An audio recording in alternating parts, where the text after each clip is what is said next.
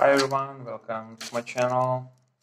Today we're going to talk about the special case of banking in the American economy. So, banks are a special case when it comes to regulation.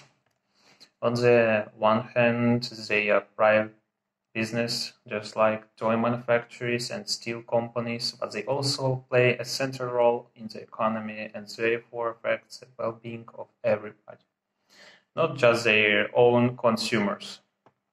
Since 1930s, Americans have devised regulation designed to recognize the unique position banks hold. On the most important of this regulation is deposit insurance.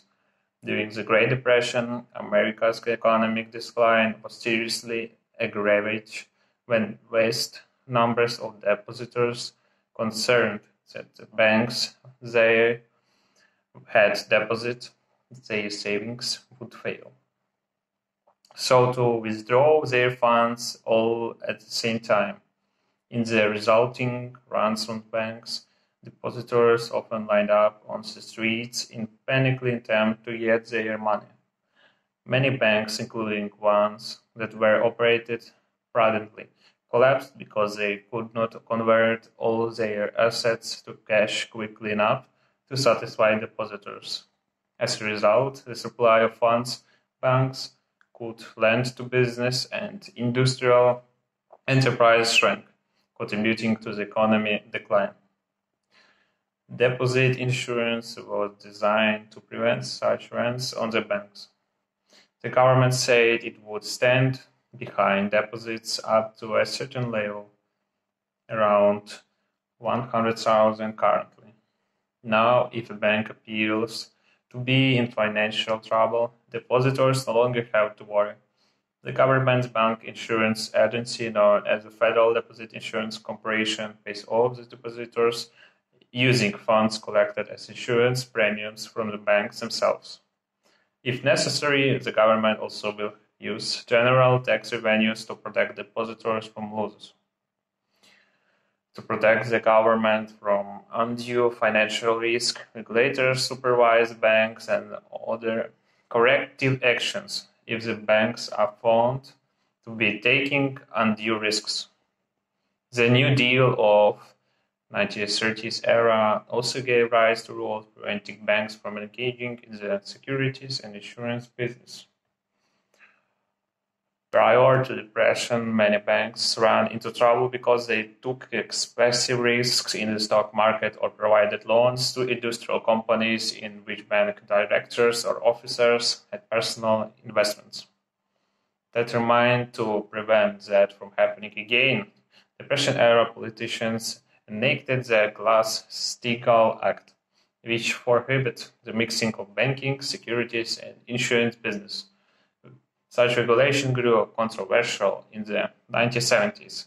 However, as banks complained that they would lose customers to other financial companies unless they could offer a wider variety of financial services. The government responded by giving banks greater freedom to offer consumers new types of financial services. Then, in late 1999, Congress enacted the Financial Services Modernization Act of 1999, which repeated the Glass-Steagall Act. The new law went beyond the considerable freedoms that banks already were enjoying to offer everything from the consumer banking to underwriting securities. It allowed banks, securities, and insurance firms to form financial conglomerates that could market a range of financial products, including mutual funds, stocks and bonds, insurance, and automobile loans. As with laws deregulating transportation, telecommunications, and other industries, the new law was expected to generate a wave of mergers among financial institutions. Generally, the New Deal legislation was successful, and the American bank system returned to health in the years following World War II. But it ran into difficulties again in the 1980s and 1990s, in part because of social regulation after the war in the year following World War II. The government had been engaged to foster home ownership, so it helped create a new banking sector, the saving and loan industry, to concentrate on marketing long-term home loans, known as mortgages. Saving and loans faced one major problem. Mortgages typically ran for 30 years and carried fixed interest rates, while most deposits have much shorter terms. When short-term interest rate was above the rate on long-term mortgages, savings and loans can lose money. To protect savings and loan associations and banks against the eventually regulation decided to control interest rates on deposits. For a while, the system worked well. In the 1960s and 1970s, almost all Americans got CNL financing for buying their homes. Interest rate paid on deposits at CNLs were kept low, but billions of Americans put their money in them because deposit insurance made them an extremely safe place to invest. Starting in the 1960s, however, general interest rate level began rising with inflation. By the 1980s, many depositors started seeking higher return by putting their savings into money market funds and other non-bank assets. This put banks, savings and loans in a dire financial squeeze, unable to attract new deposits to cover their large portfolios of long-term loans. Responding to their problem, the government in the 1980s began a gradual phasing out of interest rate ceiling on bank and CL deposits. But while this helped the institutions attract deposits again, it produced large and widespread losses on CL's mortgage portfolios, which were for the most part earning lower interest rates than CL's now were paying depositors. Again, responding to complaints, Congress relaxed restriction on lending so that CLs could make higher earning investments. In particular, Congress allowed CLs to change in consumers, business, and commercial real estate lending.